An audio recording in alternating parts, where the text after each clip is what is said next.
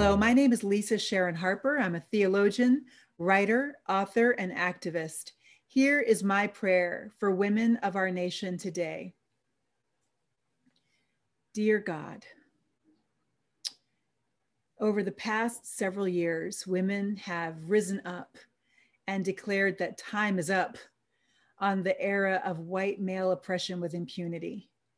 Women of faith, including evangelical women, have reclaimed our time and our minds, snatching them back from the control of white men who assumed leadership over conversations related to our bodies. They told us we had to be pure, Lord.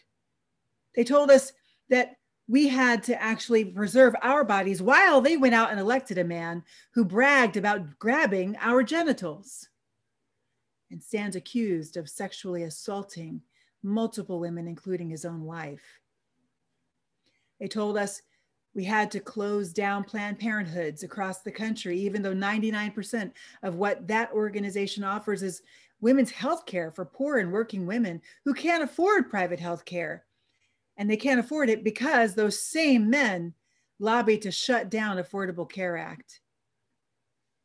They told us, God, not to listen to the cries of children being ripped from their mother's arms on our southern border, and not to listen to the wailing cries of mothers desperate to find their children again after 4 years of searching.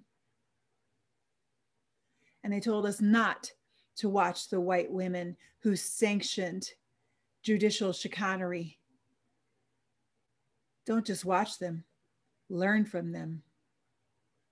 Reach for their high position in the army, determined to protect the supremacy of white manhood.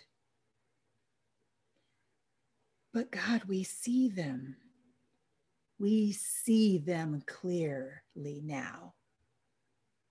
We see a power as old as our nation, white patriarchy, has been at war with you in a fight for supremacy on earth. And it declared that women, especially women of color, were not created to steward the world. We were created to be ruled. White patriarchy pushed back against suffrage. It entered Black women's homes across the South and demanded the right to rape us with impunity. It sterilized women of color and then proclaimed to be pro-life. Our war is not against flesh and blood. It is against the principalities and the powers of this world. It is against the powers that we have vested in leaders, powers that have been used to oppress our own flourishing as women. God, we call on you to intervene over the next 24 hours. Free us, God. Free us from the vice grip of white patriarchy in our nation. Free women, all women, to steward ourselves and our families and our communities and our states and our nation and our world. Release our flourishing, holy God. Release the flourishing of more than half of the image of God on the earth. Release us.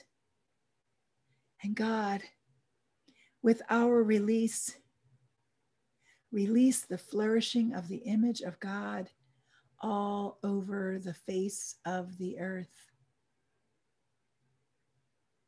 May your people flourish.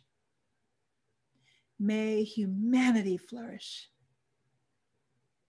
And may creation flourish. Because we are all connected, as Dr. King said, in a common fabric of destiny. Release women, God, so that all of us might be released. We pray these things in your name. Amen.